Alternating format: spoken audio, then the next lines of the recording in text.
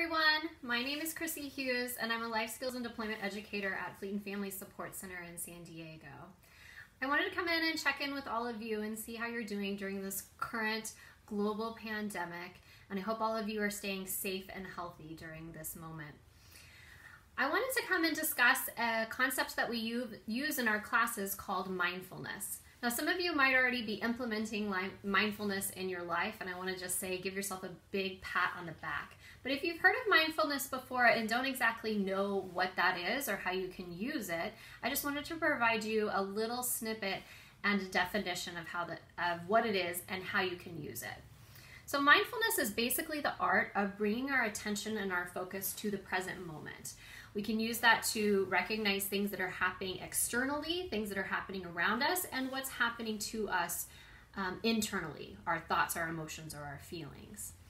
So I like to use the graphic of an umbrella to talk about mindfulness. And the mindfulness is the umbrella shell or the umbrella covering. And mindfulness can be used in many parts of my day. I can be mindful while I'm eating, while I'm walking, while I'm spending time with my family members. I can be mindful in my work, while I'm cleaning, while I am having a conversation with a family member or cooking dinner. Any of those moments are opportunities to be mindful. And when I'm mindful in those moments, I give my mind the break and the rest it needs in order to heal, and I give it a break from all of the constant thoughts of the things that have happened in my past or things that are coming to me in my future.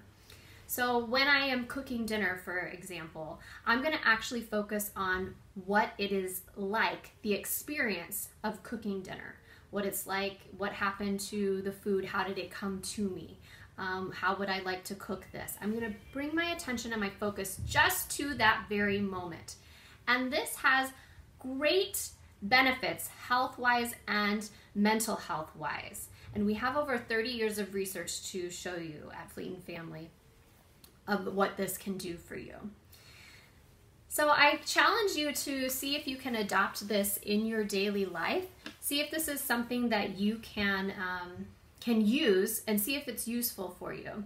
If you want to further your practice and learn more about mindfulness, we do have an app called the Mindfulness Coach. It uses this tile that you can find in any app store, and then it walks you through the process of mindfulness training, what it does for you, how you can use it. It'll walk you through meditation exercises. So I would encourage you to download this. It's completely free, and I found it useful. I use it with my family. My children use it as well. And then I want to give you a little bit of a teaser because I would like to talk later about how mindfulness and meditation are related. And if I'm using my umbrella analogy, I'm going to actually put mindfulness down here. Maybe you can think about how that's related later.